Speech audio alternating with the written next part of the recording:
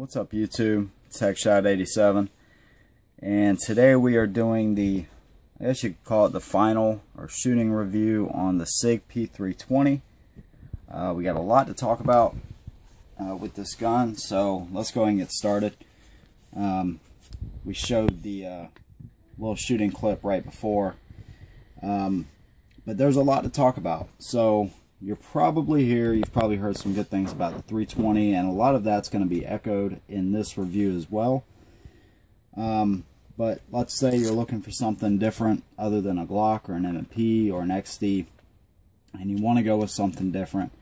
This just might be your gun. So we did a previous video talking about where I got it, how much I got it for, how I came across it, breakdown, the modularity of the 320, and some other things. So I still want that video to hold some weight and have some value, so we're not going to talk about a lot about that stuff, maybe refer to some of it, but not a lot. So we'll talk about the features and stuff really quick. Hopefully you guys will stick around till the end, and I'll tell you likes, dislikes, and all that kind of stuff. The 320 is Sig's first striker fire gun. A lot of you guys already know that. It comes right out of the box with two 15-shot magazines.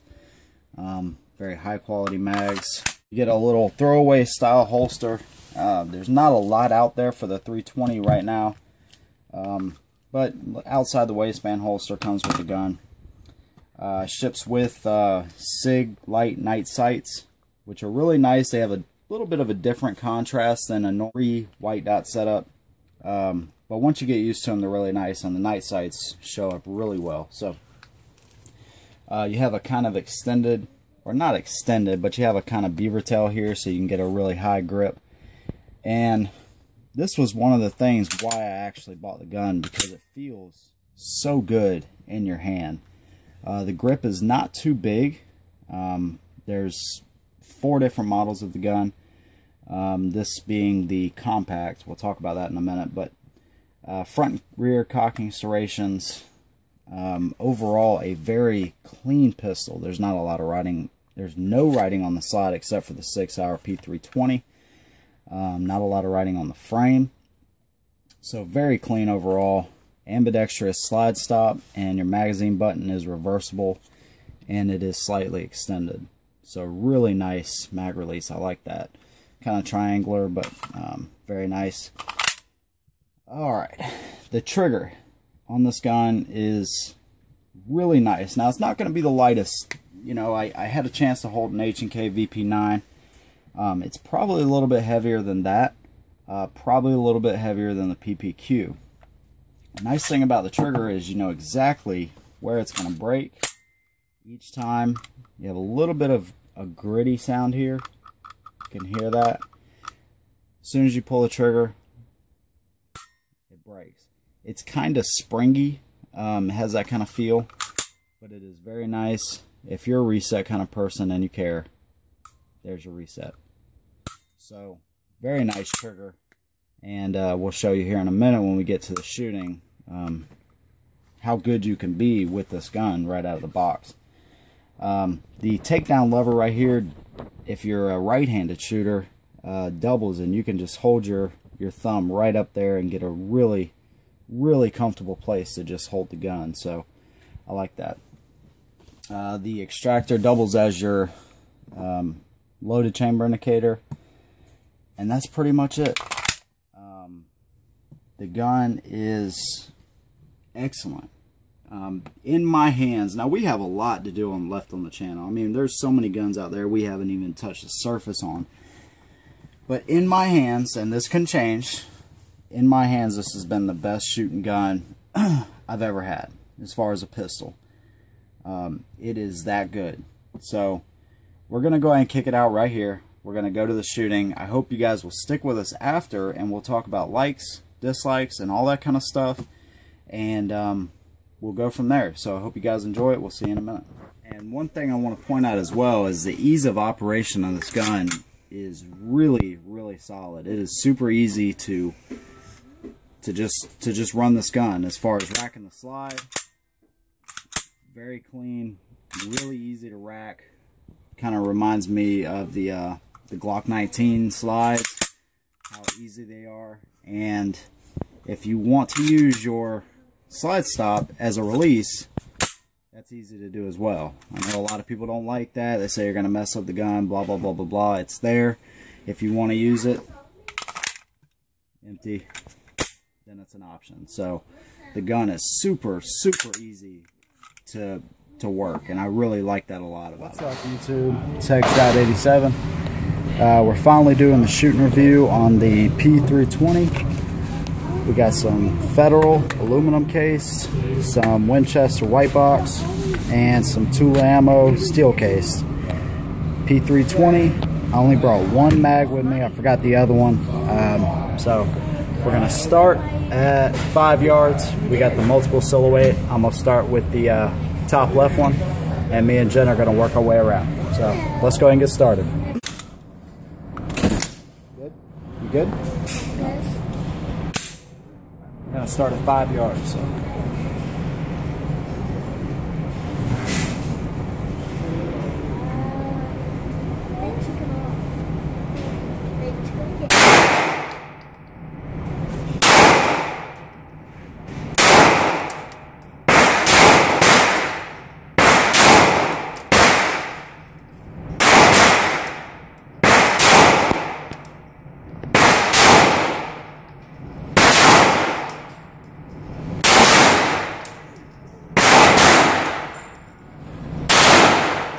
Stop.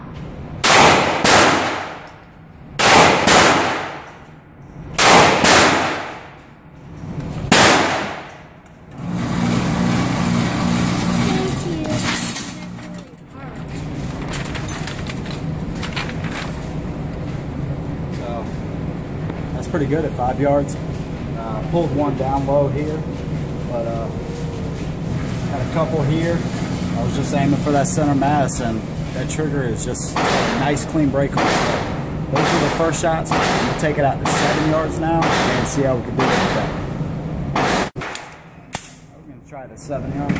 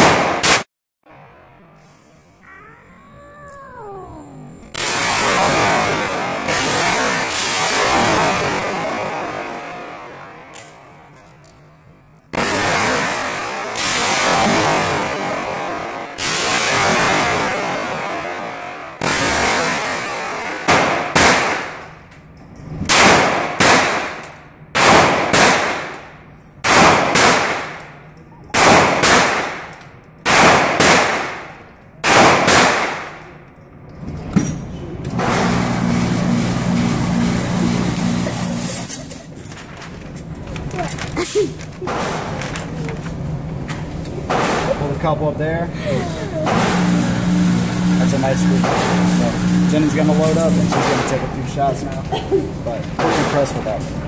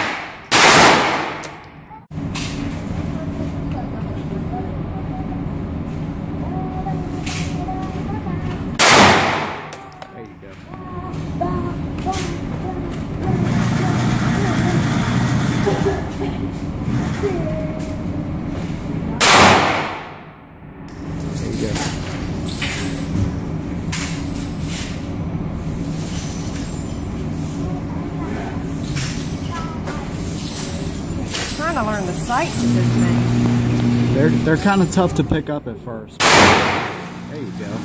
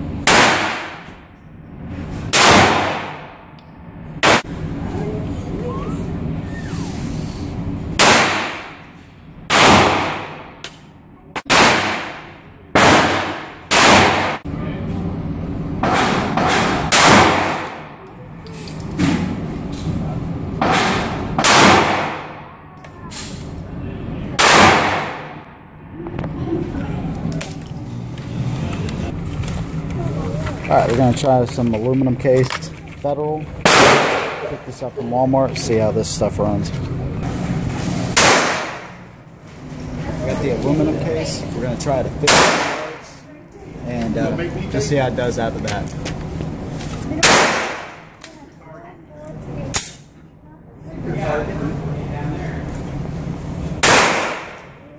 I think you're dead.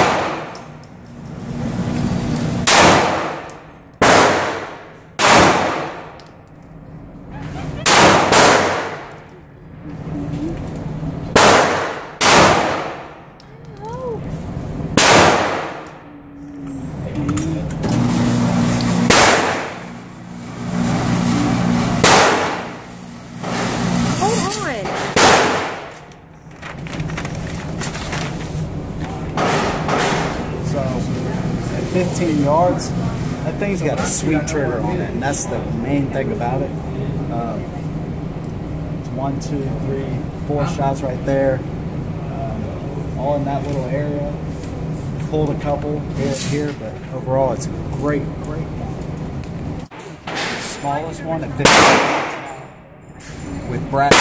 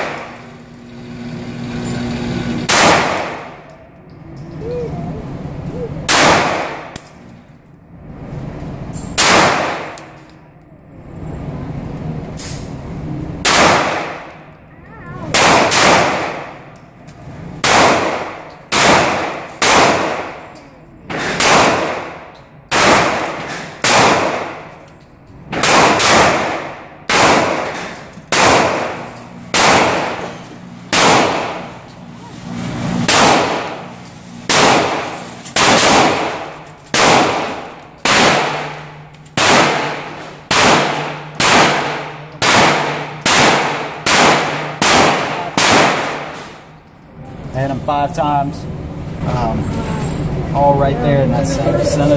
Pulled a couple, obviously. That's a tough shot to make at 15. If you've never tried it on one of these small silhouette or the silhouette, try that silhouette at 15 yards. That's tough. So.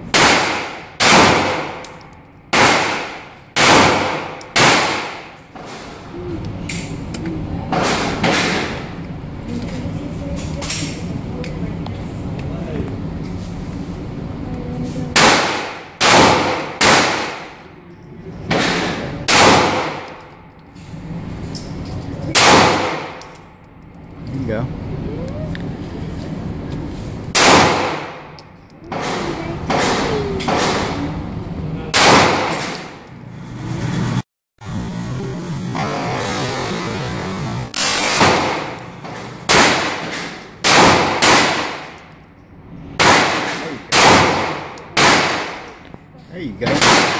Bring that target in.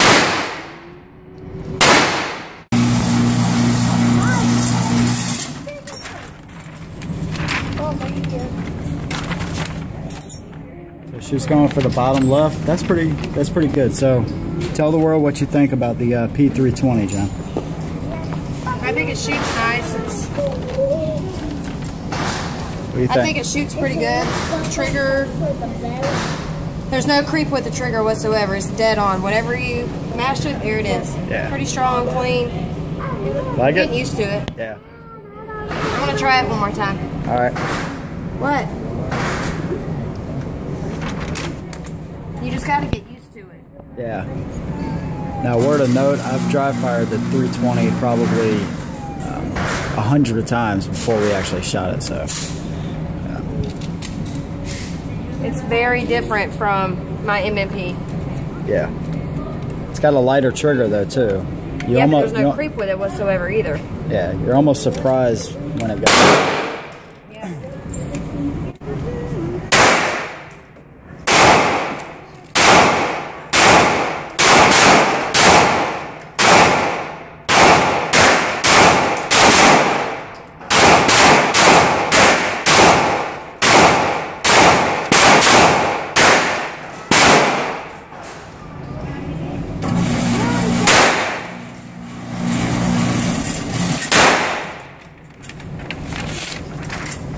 So you can't exactly fire in here or they'll kick you out. But just quick shooting, just whatever. All on the silhouette. Thing's got a nice trigger, I'm telling you.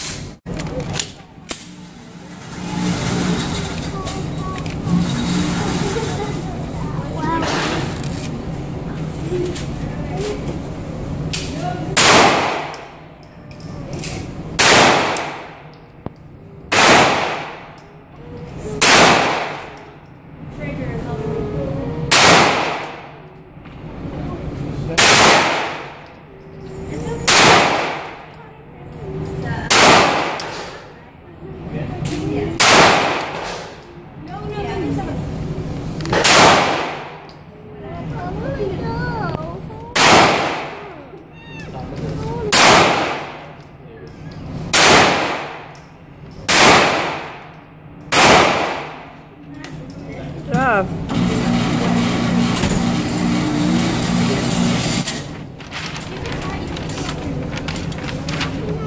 One over there, rest of the shots right there. The 320's got an amazing trigger. I love it.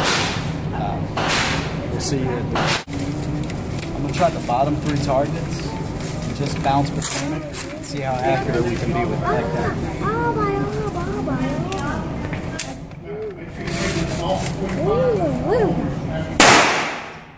It's gotta be weird.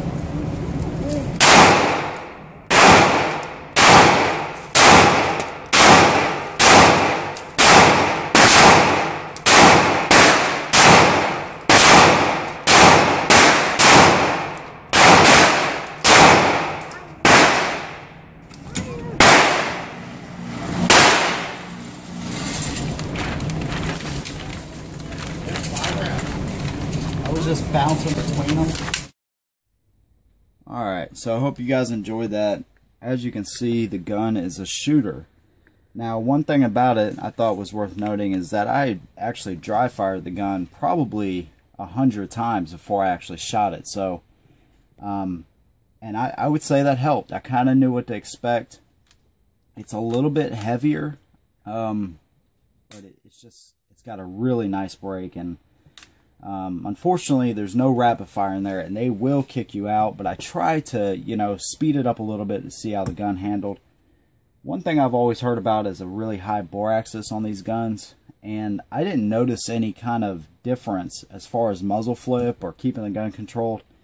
I know, you know, with my experience with Glocks in particular and M&Ps, you can get your hand really high up close to the barrel, but I didn't notice a disadvantage to having a high bore axis on this gun. Just wanted to point that out there. The gun overall is nice. You've seen there's no break-in period. Those were the first 200 rounds. I don't think we had them all on camera, but 200 rounds, steel case, aluminum, and brass. no malfunctions, no hiccups at all. So really, really good there. The gun is a shooter. The gun is a shooter. And like I said, if you're looking for something that's a little bit different than your Glocks and M&Ps, this might be your gun. One thing I did mention in the first video, these magazines, when you actually release them, they kind of just fall out. They don't really spring out at you. I'll grab another gun for comparison here real quick. Just something laying around. Just kidding, by the way. The LC9S already reviewed. Love it. When you pop these mags out, they jump out at you. I like that. But one thing on the Sig is it has these little ears, kind of, look right here. It's kind of stepped right there. So if you were to get any kind of obstruction in the magazine well, dirt, sand, anything, you can kind of just rip those out and get a fresh mag in. So nice little touch. One thing as well, on the back here, you have a hole cut out here and a hole right here. So I guess that's for a lanyard or something like that. I don't know. The stippling on the grip is super nice too. Even after a couple hundred shots, hands getting sweaty, I feel no real need to add any kind of Talon grips or anything to it. It's really, really nice. Overall, the gun is nice. The gun is a shooter. No kind of break-in period. No issues with it whatsoever. The one thing I hate about this, and I'll get a close-up of this, if you can see that. Can you see that pretty good? The scratches on the polymer are terrible. Terrible. Flip it to the other side, and it came straight out of the box, just like this. Is that picking up pretty good? Just, I don't know why. I mean, so Duracoat or Cerakote will probably be in the future for this one. It kind of bothers me. I mean, you know, the gun is going to be used. I don't plan on getting rid of it. But right out of the box, brand new like that, it's just kind of terrible. This is actually a glass-filled nylon, is what Ruger calls this, but the other guns that I have that I looked at don't scratch up like that. They don't. So I thought that was kind of weird, but that's probably the one thing I hate about the gun. That's it. So if that tells you anything, that's not a lot to be hating on. Night sights are great. The cleanliness of the gun is awesome. I really like that. I do intend on using this rail, by the way. The trigger is great. I like that there's no kind of safety tab on it whatsoever. It's just really clean. You have a squared off trigger guard here. That has these little cutouts in it. I guess serrations. So if you you hang your index over like that, it'd be really comfortable. You get a close-up of this grip. It really is super nice. It's kind of similar to the PPQ and what the H&K has done as well. And it feels really good. One thing about this gun in general is I don't feel like I have to replace anything. The sights are great. The grip feels great. One thing about this gun that's different from others is the modularity. So you don't have a backstrap system or a side plate system like the H&K. What's in the box is it. That's it. But this entire chassis comes out. I'll show you that really quick. But you can interchange calibers, grip sizes, or frame sizes, and all that in between your likings. So if you want to use the full size for a range gun or competition or whatever, and then carry the subcompact, which should be coming out this year, you can do it. You can change your calibers. Now, we don't know what the prices of those are going to be, and that's going to be the biggest factor of, whether it's worth it or not.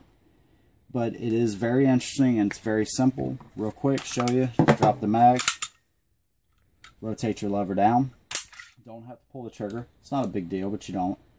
And then basically, you pull your takedown lever out, push up, and pull out. And there's your actual gun. And you can take this now, if you had a subcompact. Let's say you had, your compact in 9mm and you have your subcompact in 45. That clicks down, move it back. just put your takedown lever back in, and you just got to mess with this. It just kind of rotates in there. Alright, rotate it back down to the original position and put your new slide and barrel on. So with that modularity, there's 4 different sizes on the 320. We'll go over this real quick. You have a full-size model, a carry model, a compact. It's not really compact, I promise you. It's kind of a smaller full-size gun. And then you have a subcompact, which is coming out later this year.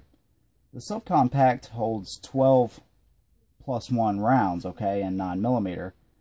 And the what Sig calls a subcompact is really the size of like an M&P regular compact. So just think of it like that. They're a little bit bigger than, you know, how they seem. This compact gun is really not that compact. The weight is pretty good. 26 ounces with an empty mag. I was talking to a guy earlier. He was talking about the difference between the carry and the the compact, and the full size holds 17 rounds. The carry holds 17 rounds, but the carry actually has a shorter barrel. It has the same size barrel as this one, and then when you get to this one, you have 15 rounds.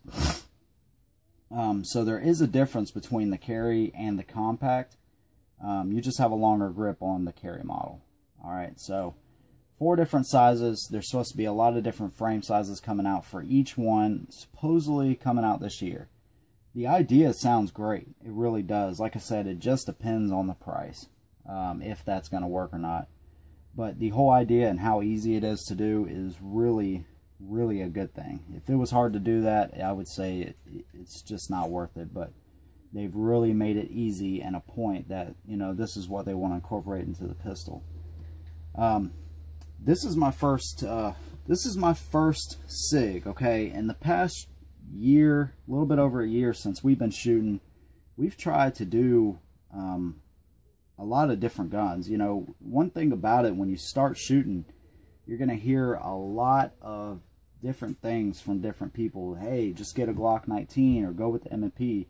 You really want to try all these different guns, because everybody, all the main manufacturers pretty much have a polymer frame striker fire gun now. So you really want to try them all. I mean, if somebody would have told me last year that, hey, Sig is going to be your new firearm that you like the most, I'd probably be like, I don't think so. But really, man, this is pretty cool that you know, this Sig has really impressed me a lot. I'll just say it like that. With all the different options out there, it really is a benefit to get them in your hand, and shoot them if you can, even though it can be pretty expensive renting guns. It is definitely worth it. On the other note, you can always sell them and you know, just get something else. So but with all the ones that I've had in my hand, the Glocks, the M&Ps, the Springfields, the Rugers, the Sig is by far the best one I've had in my hand. Now, I'm not really counting the smaller guns that we've done, because those are going to be harder to shoot. You're not going to get real, you know, it's not technically a range gun. I'm just counting the compact to full-size guns that I've dealt with in the past year. This is by far my favorite so far. It can always change, and I'm sure as long as we do this, it will. But right now, this has been the best one. The feel of it is just great. I don't have really big hands, and it just, you know, the magazine in there, it just feels really, really good. Talked about what I don't like, and just that scratching on the polymer is just really weird. Everything else I love. I love it, and I'm not just saying that because I bought it. I like the way it feels. I like the way it shoots. I just showed you guys, you know, it's a shooter. No issues so far. Like I said, if you're looking for something different, I would definitely consider this gun. I would consider other ones as well. The PPQ, I don't think I've heard a single person say anything bad about a PPQ. The H&K VP9, pretty new in itself. I've heard nothing but great things from those, so it's really just going to come down to what you like but the 320 is right up there with the best in my opinion. That's all there's really to say. I hope you guys enjoy this video. I hope you stuck it out with us. There's going to be a lot of new guns coming, hopefully maybe a Glock 43 in the future. That gun has been causing a lot of buzz, and even though, to be honest with you, I'm happy with what I'm carrying, Glock 43 is on my radar as well. So hopefully we can get one of those soon. I've seen a lot of places pre-ordering specifically for law enforcement and already sold out. So we'll see in the near future, and hopefully you guys enjoyed it. And as always, hold them down.